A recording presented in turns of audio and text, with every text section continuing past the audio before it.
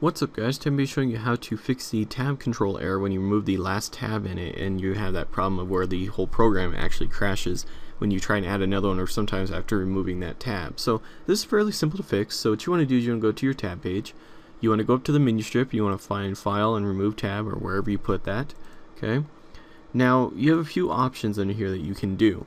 The first option is this one I have here, where basically it creates a whole new tab in place of the one that you're removing. So it goes in here and it checks if the tab control in form 1 is greater than 1. Basically, if it's 1, then it's going to run this code, and if it's not, then it's going to go ahead and run this code. So what I'm having it do here is I'm having it create a new tab in the place of the current one, so that way it has a new tab. Now of course you want to create the tab first and show the tab, and then you can remove the tab. So you need to create one to replace the one, so you need to have the one already set up there. If you try and put that up front, it's just going to bring up the same error.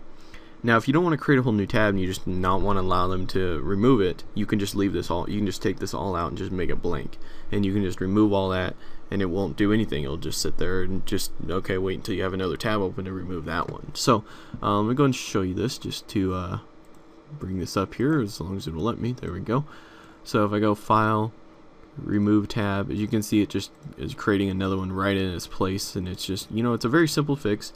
And again, all those links to the download of this will be in the description below. So don't forget to like, favorite, subscribe, comment, all that kind of stuff. Leave any comments, questions, suggestions, anything like that.